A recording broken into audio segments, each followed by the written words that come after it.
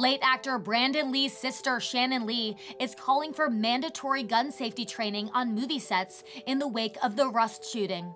On Monday, Shannon, who is the daughter of late martial arts legend Bruce Lee, told AFP during the Asian World Film Festival in Los Angeles that such training could be a matter of life or death for those working in the film industry.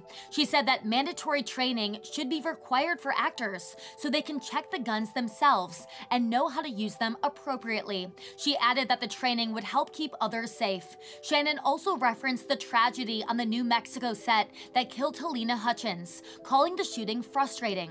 Hutchins was killed when Alec Baldwin fired a gun he had reportedly been told by the film's assistant director David Halls was cold. Halls has since told investigators that he did not fully check the gun before declaring it safe. Shannon said the incident shouldn't happen again. Her brother was killed in an accidental shooting on the set of The Crow in 1993.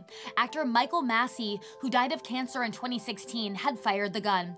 Shannon told AFP, quote, "I felt sorry for Michael Massey. I felt really sorry because it is a horrible thing to cause someone else to die. And I also feel sorry for Alec Baldwin." Shannon went on to advise Baldwin to look after himself and not to feel pressure to talk to the press. On Saturday, the 63-year-old actor broke his silence about the incident on camera, telling reporters he had been advised by police not to talk about the ongoing investigation. He did call the shooting a one in a trillion accident.